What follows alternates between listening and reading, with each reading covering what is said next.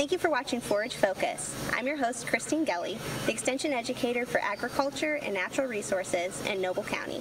My guest today is Dan Lima, who works in Belmont County as the Agriculture and Natural Resources Extension Educator there. Dan, what are we going to talk about on the show today? So thanks for having me, Christine. We are in Bell Valley, Ohio, and today we will be talking about ways to get a good hay sample and the critical numbers to look at, as well as balancing some feed rations. Stay tuned.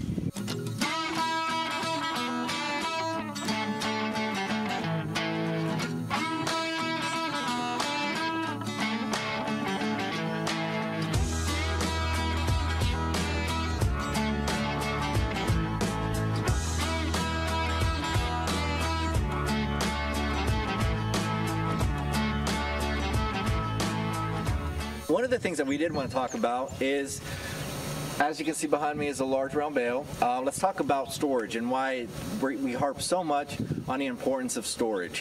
One of the things you'll notice is that this bale is just sitting on the ground. There's a large manure pile next to us, but it's just a good place to put it. However, or I should say it's a convenient place to put it.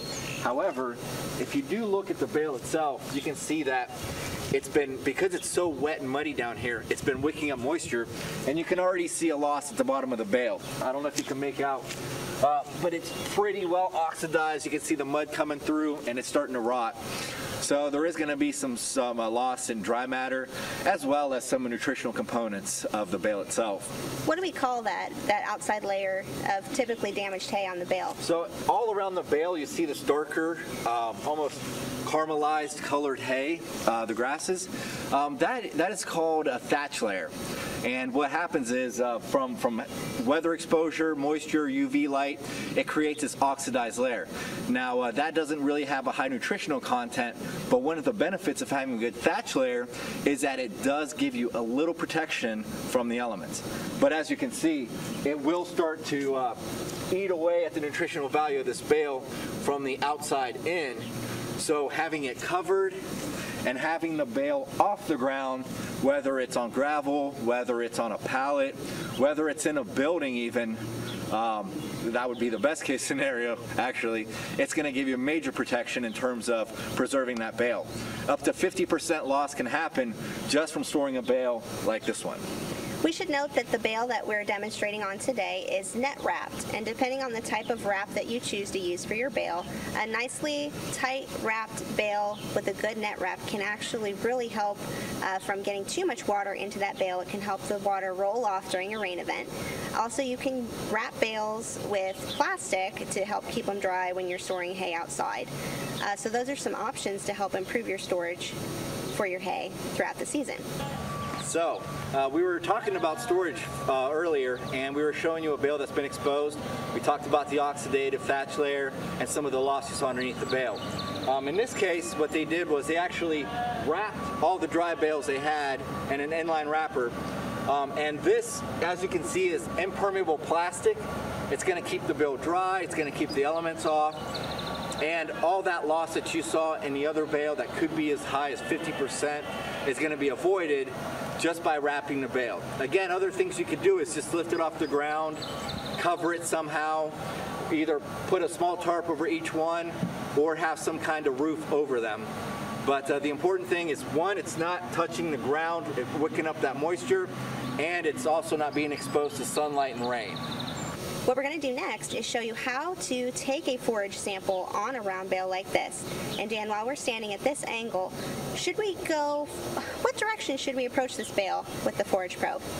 Well, hopefully we'll go towards the bale. And he thinks he's funny. Here is your soil probe.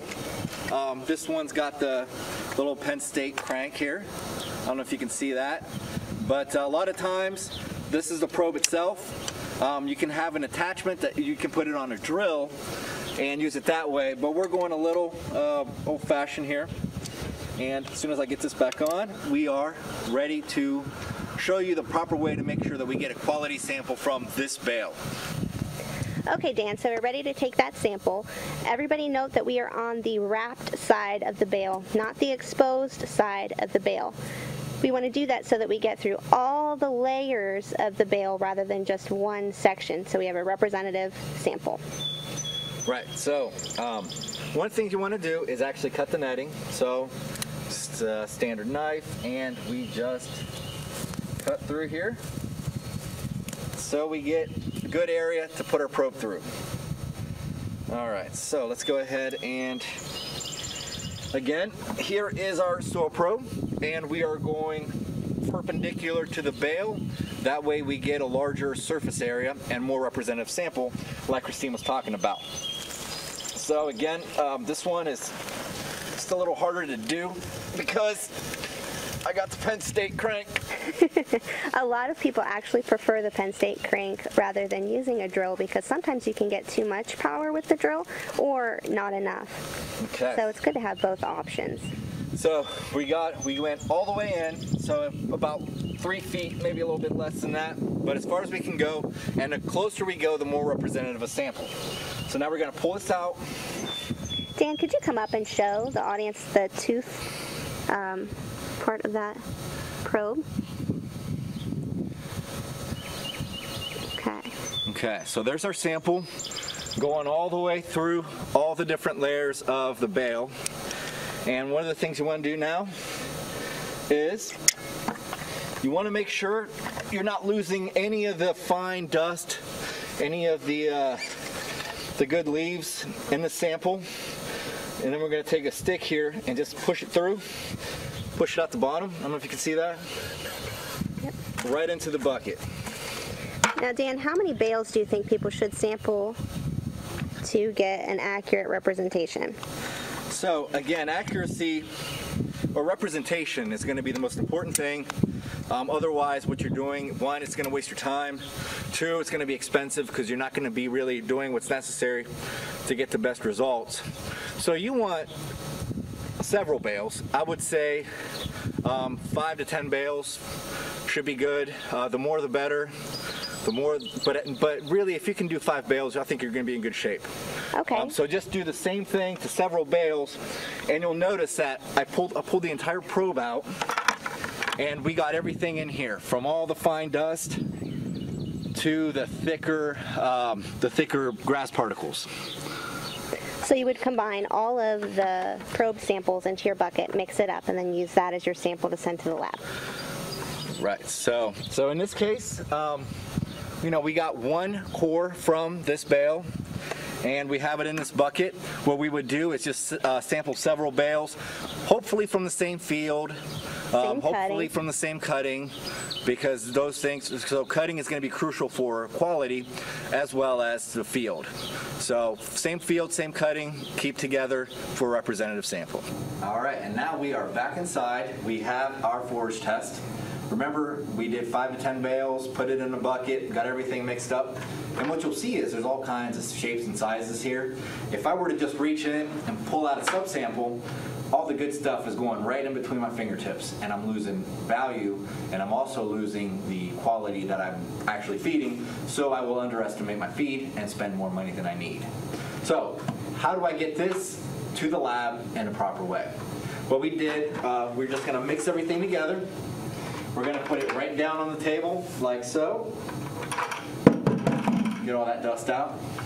And then we have a bag, and what we're going to do is just cut it in half and scoop everything right into the bag.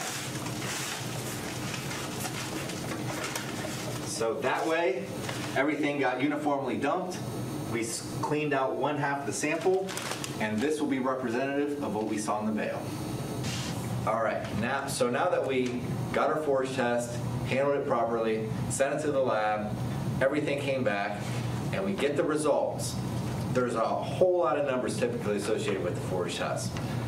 We want to highlight certain ones that we think are more crucial in terms of actually being able to meet the protein requirements specifically of the livestock that you have. So Dan, what type of hay did we analyze in our example to share today? So what we did, what you saw us in that hay bale outside, we did a mixed grass hay, a mixed dry hay, mixed grass dry hay. So the sample that, the example that we're going to show you today is not the sample from that hay bale, but a similar type of hay. Right, so what we did, what you saw us in that hay bale outside, we did a mixed grass hay, a mixed dry hay, a mixed grass dry hay. So what we did, what you saw us in that hay bale outside, we did a mixed grass hay, a mixed dry hay. So What do you think are the most important values on that forage test that our producers need to understand? So the ones that we're going to look at in terms of making a good balanced feed to meet nutritional requirements of an animal, we're going to look at CP, which stands for crude protein. We're going to look at ADF, which is the acid detergent fiber. And we're going to look at TDN, which is total digestible nutrients. So what crude protein does the hay have from that sample? All right, so the example we're going to use, we're going to look at a 9% crude protein. We're going to look at a 38% ADF. What does that mean, Dan, ADF? So the acid detergent fiber is going to be the fiber content of the hay that you have. And acid detergent fiber specifically takes into account the cellulose along with the lignin, which is also indigestible. So if you remember from your forage physiology classes, as the grasses mature, they increase lignin, which typically binds nutrients and increases the fiber content. So the ADF will capture both the cellulose and the lignin. To simplify a little bit, do we want a higher number or a lower number for ADF? We want a lower number because the ADF is going to be undigestible. Okay, so for ADF, lower is better. What about for TDN? And TDN, which is total digestible nutrients, we are going to use an example of 47%. So as the name implies, only 47% of that hay is digestible. So, in this case, with the TDN, the higher the number, the higher quality typically the forage is. And that TDN, that takes into account both energy and protein, is going to be typically some reflection of the total protein that we have. Usually, in most cases, a low crude protein gives you a pretty low TDN, and a higher crude protein typically gives you a high TDN for mixed forages, mixed hay. So in this example, Dan, does this meet the requirements for an average brood cow that weighs about 1,200 pounds? For an average brood cow that weighs 1,200 pounds, 9% crude protein level would meet the needs, which is what, Christine? About 7% on average. So we're good with the hay that we have. We are. When we also look at total digestible nutrients, we need to be around 50% as well. So we're pretty close to what our average mid-gestation beef cow would need to make it through day to day. However, if we looked at a different class of livestock, say a 500-pound calf that we're hoping is going to gain about 2 pounds a day, do you think that this is going to meet the requirements for that animal? So first, let's figure out how much a 500-pound calf can eat. Well, how much is that, Dan? All right. So we got a 500-pound calf, and we'll assume that the quality is pretty good, and that calf is going to eat 3% of its weight for approximately 15 pounds of feed. In the previous example, the 1,200-pound cow would eat 36 pounds. But because we're working with a smaller animal, we have to adjust the total intake and make sure that we have enough nutrients to meet it with the lower amount taken in. Right, and so an animal in that situation is going to need more like 13% crude protein, and the digestibility is going to need to rise a bit from what we saw with that mid-gestation cow. So what is the way we can do that while still utilizing the hay that we have? So that animal needs 13% crude protein. So let's figure out if we use this hay, what we'd get if that animal just eats the hay. Okay. All right, so if we're trying to figure out how much pounds of protein is in 15 pounds of a 9% crude protein hay, we can just simply multiply 15 times 0.09, which would be 9%, and that would be what, Christine? 1.3 pounds. 1.3 pounds. Okay. Is that enough? 1.3 pounds is probably not enough, but let's find out. So, you said, what, 13% crude protein? Yes, that's the requirement for that animal. which would be, let's see, 15 times 0.13 gives you what? 2 pounds. 2 pounds. So this 9% hay does not meet the nutritional requirements for a 500-pound calf to gain 2 pounds a day. So how do we meet that need? So we're going to have to do supplementation because the quality of our hay does not meet the need that we need for this rate of gain that we want. So Dan, what would be a good option for a supplemental feed in this situation? Let's use distiller's grains for this example. I think distiller's grains have on average a crude protein of about 30%. Okay. So how do we figure out how much distiller's grain we should supplement with? So let's work backwards. I think we needed 2 pounds of total protein, and we were about 0.7 pounds short with 9% hay. But let's see if we can supplement 1 pound using distiller's grains, which is 30% protein. So it would take, so if you're trying to get 1 pound of protein with 30%, that's a 30% crude protein, you would need approximately 3 pounds of distiller's grains to get, it would be 0.9 pounds, but that's pretty close to 1 pound. Okay. So, given what we knew about our hay before and how much feed that this animal can actually consume, the maximum consumption is going to be about 15 pounds during the day. So if we feed 3 pounds of distiller's grains and feed 12 pounds of hay, are we going to meet the requirement then? Yes. 12 pounds of hay will give you approximately 1.2 pounds of protein, now meeting that 2 pound requirement that was necessary for the 2 pounds rate of gain. Great. Okay. So let's look at another example, utilizing the same hay but a different supplemental feed for a different class of livestock. So we know that lactating animals have a higher energy demand and crude protein demand than non-lactating animals. So if we go back to that 1,200-pound cow, and she's a decent milk producer, she's going to have a greater need in her diet. She's Right. going to need about 10.5% crude protein to produce at the level she needs. So we're not way off of what she needs. What's another feed that we can consider in this situation? Let's look at soybean meal, which is about 50% crude protein. 50% crude protein, right. Right, so we know that. How much feed is this animal going to be able to consume? So now we're back at a 1,200-pound animal. So 1,200 pounds, 3% of that is 36 pounds. 36 pounds. Now, we have a lot more feed to utilize here.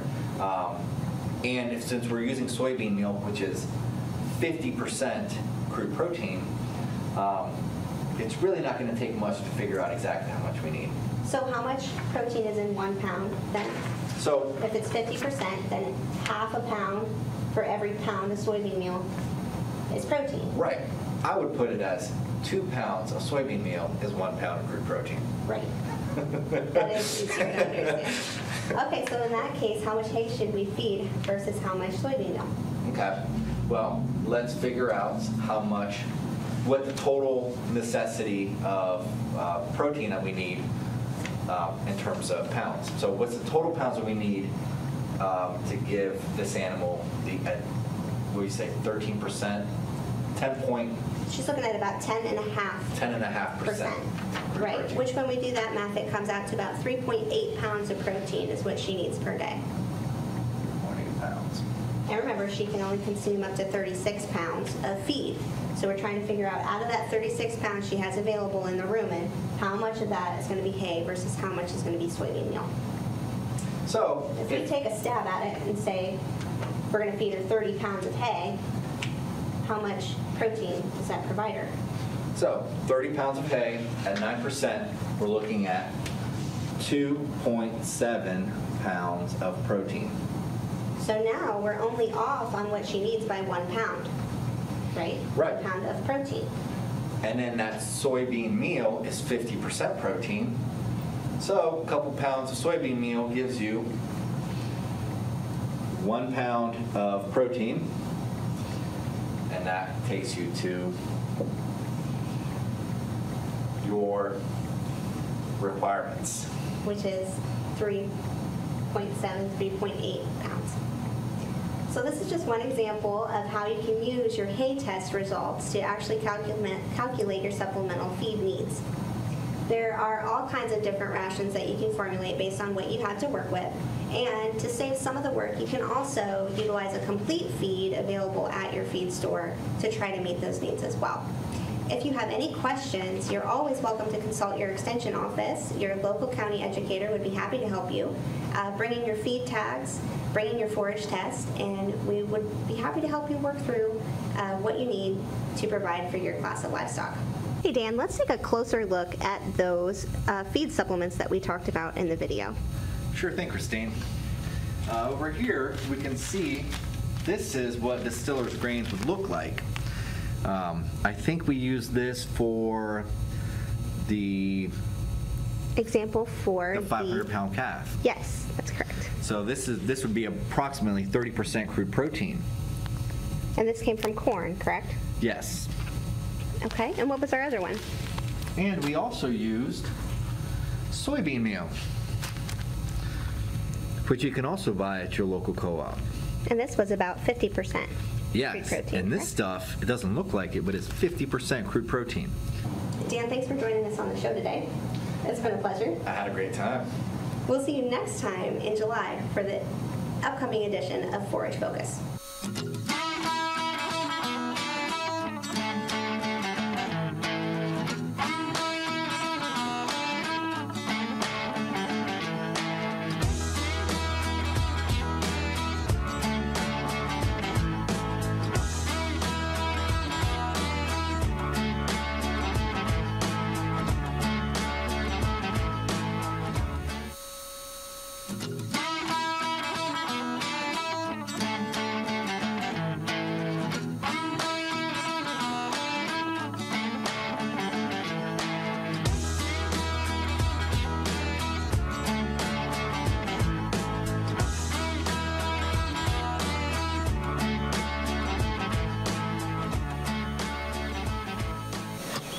Okay, this is our sound check.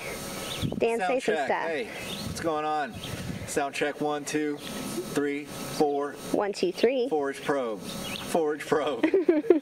Hey. We're about to probe this bale. Fat flare. Oh. So it's on. Oh, you know what would be smart? Take the cap off. Oh. Boom. There we are. Okay. Master's degrees here, figuring this stuff out. Okay, are we in the middle?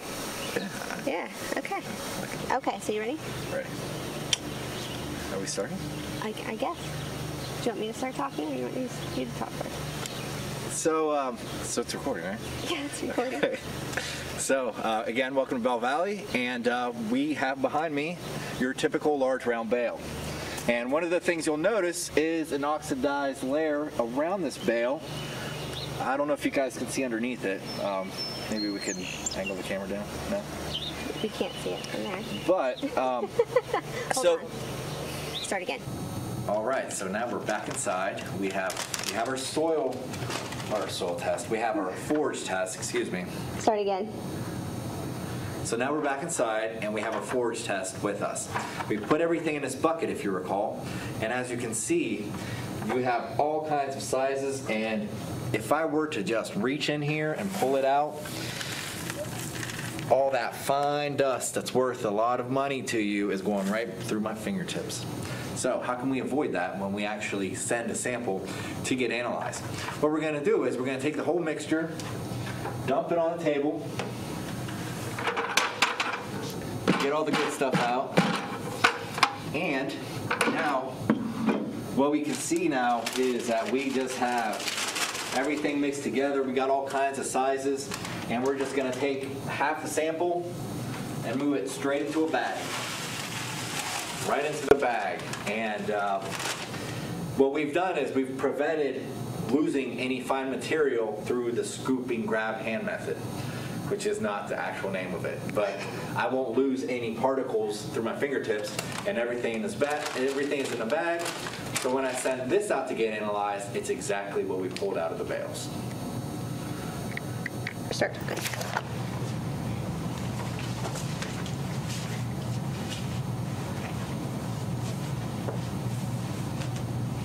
So now that we got our forage test, sent it to the lab. Start over. Okay. Okay. Because I Cut. forgot about the handle. Okay, great. So looking at these numbers, does this meet the nutrient requirements of what we typically need? Let's say for your average brood cow that's pregnant, does this meet her requirements? Okay. For an average brood cow, we'll assume 1,200 pound animal. Mid-gestation. Mid-gestation, and that animal will typically ingest about 3% of its body weight. So 3% of 1,200 is going to be approximately 36 total pounds of forage. If we look at this specific sample, that's 9% crude protein. 9% of 36 is what, Christine? We should really just say yes, it is. Cut. So what would be a good option for a supplemental feed for this situation, Dan? So, something that's really high in protein is soybean meal, which would be 50%. But for this example, let's go ahead and go with distiller's grains, which is approximately what percentage? 30%. Which is 30% protein, right? So distillers.